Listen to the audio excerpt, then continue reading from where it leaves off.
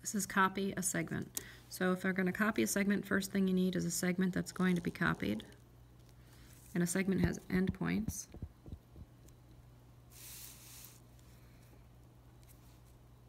So they're my endpoints of my segment, and then I'm going to copy a new length. So I'm going to make a line that's longer than my original. And I'm going to use this as my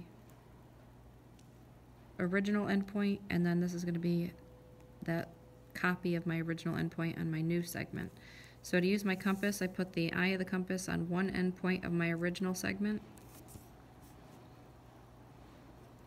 and I adjust the slider so that it's right over top of the endpoint of the segment, because I want to see how big the segment is. I'm copying the length, and I'm using my compass as a tool to show me that length. So I draw an arch just to make sure my slider was adjusted where I wanted it to. It went exactly through the endpoint. Without adjusting my slider, I put it on the endpoint of my new segment length.